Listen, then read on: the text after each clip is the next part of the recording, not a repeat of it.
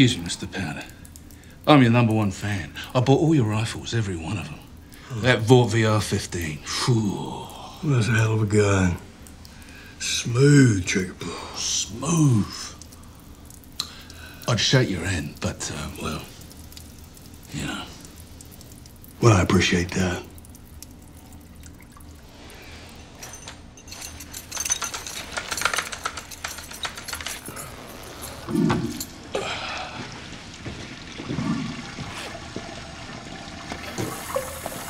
Yeah, I've followed you since your payback days.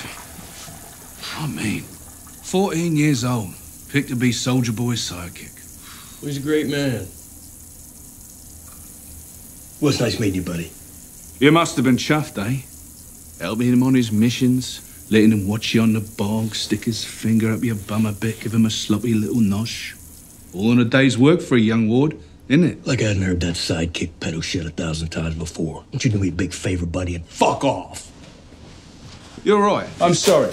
That's a filthy, unsubstantiated rumor. Goddamn right it is. Till now, this is a complaint you filed to Vought, begging to be taken off payback on account of, and I quote, Soldier Boy's habitual abuse. Of course they buried it, Vought being the cunts they are. That right there is a fake. Of course it is. I'm sorry, who are you? I told you. Biggest fan. And I want to help you. Keep stum. Be a crying shame if a red meat faithful out there found out you were Soldier Boy's underage knob-gobbler.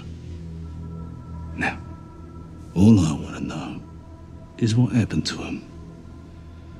And you're gonna tell me. Well, maybe I put a bullet in your head.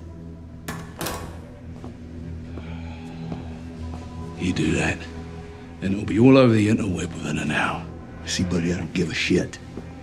Because that never happened. Soldier Boy never touched me like that.